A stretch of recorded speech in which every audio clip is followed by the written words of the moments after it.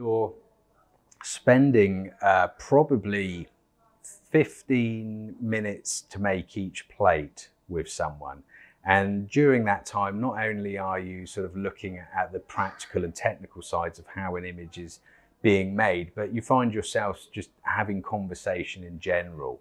And I think conversation is something that seems to be lacking in a modern day society. People don't tend to talk to each other face to face as much. And I think during those face to face conversations, really interesting things can come out and can happen.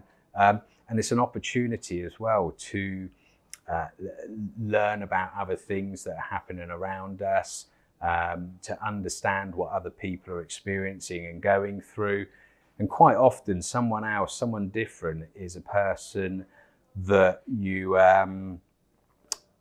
might feel able to speak to about various topics that speaking to close friends or family might be difficult. You know, I think sometimes from a stranger, but in a safe and friendly environment, is a safe person to talk to.